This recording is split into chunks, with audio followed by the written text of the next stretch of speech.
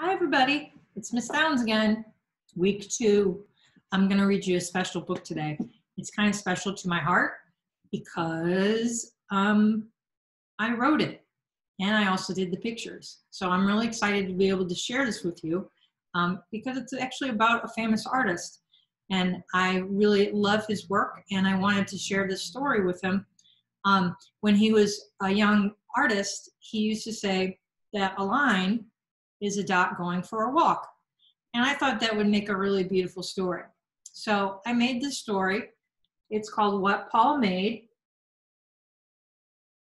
And it's a story about a young artist, Paul Klee. And he's the one that actually said that. So I'm excited to share this with you. I'm a little shy, you know, I'm kind of introverted. So I'm excited to share with you, but I'm also really kind of silly about it too. So I dedicated this book to my parents. So let's get started. This is Paul, and this is Paul's dot.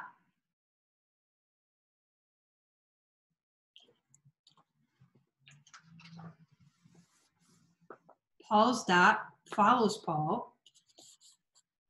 everywhere.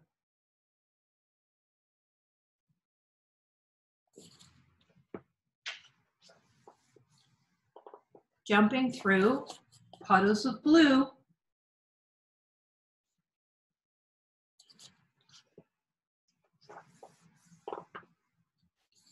walking up hills,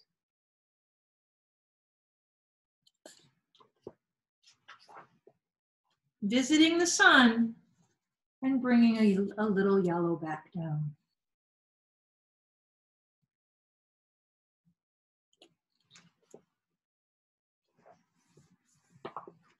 Climbing through the leafy green trees,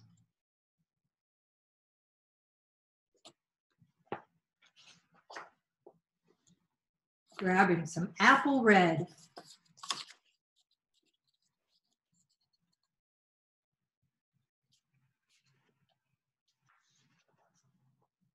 skipping around the flower beds of pink and yellow. I think that's what it says. Running across the front yard,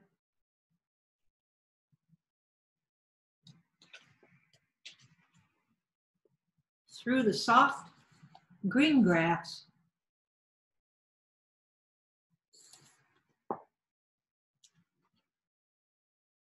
Paul's dot making marks along the way.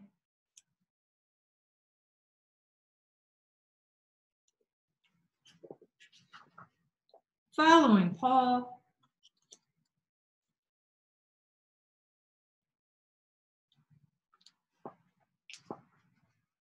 all the way back home.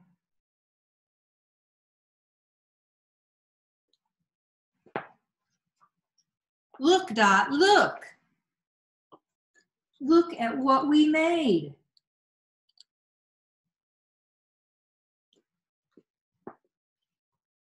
The end. I hope you liked it. I hope you were able to see the illustrations. I had a really, really good time making this book and making the drawings and everything. So my question to you, and it's at the back of my actual book. The question is this: if you had a dot, what would you make?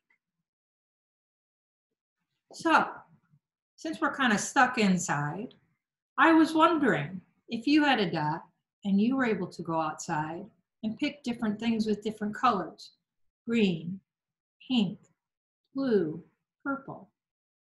What would those things be? Would they be different than what Paul's were? With the sun being yellow, the pink being the flowers, the red being the apples.